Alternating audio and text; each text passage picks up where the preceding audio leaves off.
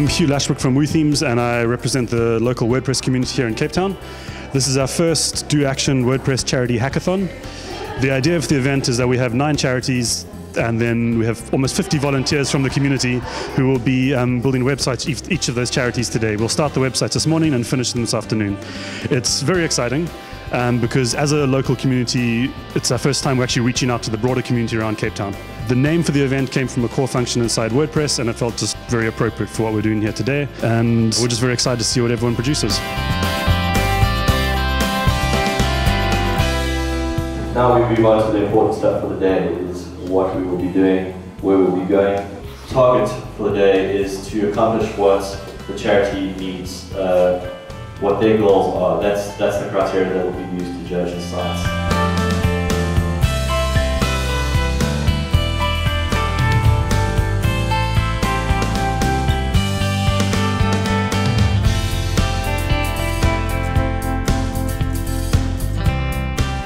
We're here today to have the wonderful guys from WordPress help us redesign our website. St. Luke's Hospice is re-going corporate branding at this stage, so the website redesign will be step 1 of a new strategy. We are here representing our company just to get a website which we're hoping to achieve that it will help us to get more funds and generate more support from the people in the world out there. We're working on the Greater Good SA team here at the Bandwidth Barn with this whole Do Action WordPress charity malarkey.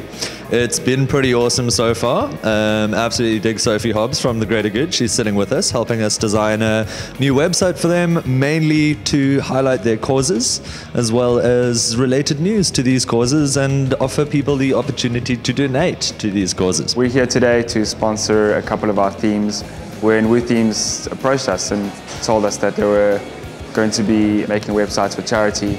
We thought it was a very super cool idea, so we jumped straight on the bandwagon, gave all our themes available to anyone here who's making a site, and we're just here to assist and help anyone who needs technical or design advice while they build their sites.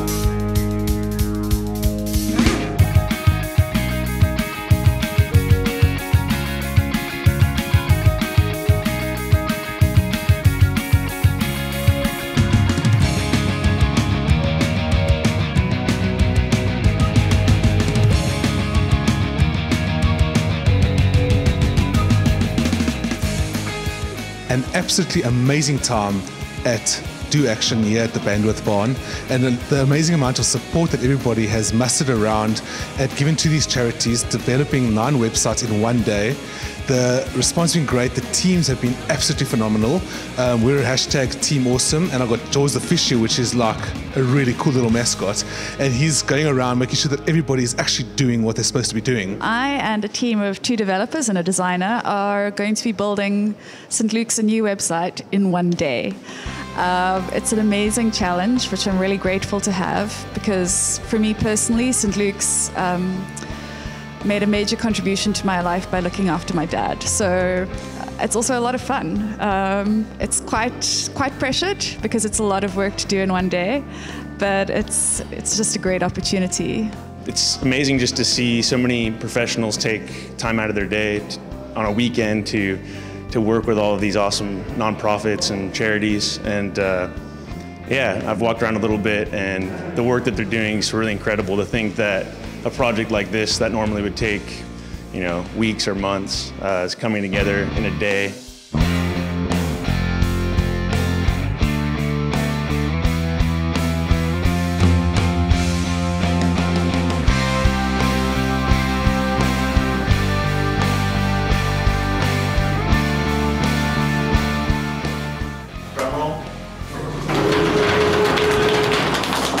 Feeding in action.